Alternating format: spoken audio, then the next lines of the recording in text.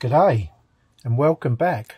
So the windscreen, that is for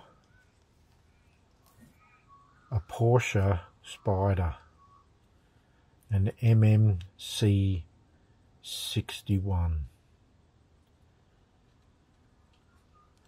So this was painted in, I believe, an acrylic.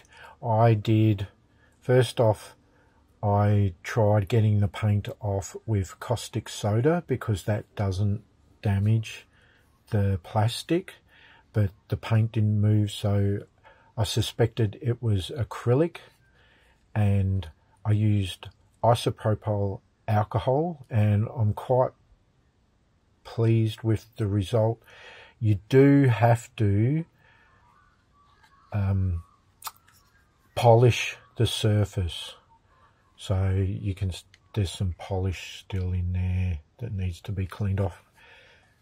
And because the isopropyl alcohol kind of oxidizes the surface, but you can remove that oxidization. Unlike, don't use Dettol. Dettol will soften the plastic. Paint stripper will destroy the plastic.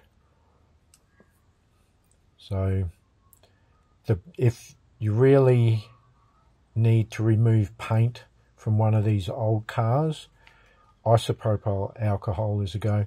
I will have to paint the driver white, so I'll have to do that. And I've got the windscreen, and we need lights on the front and the rear, and a fuel cap.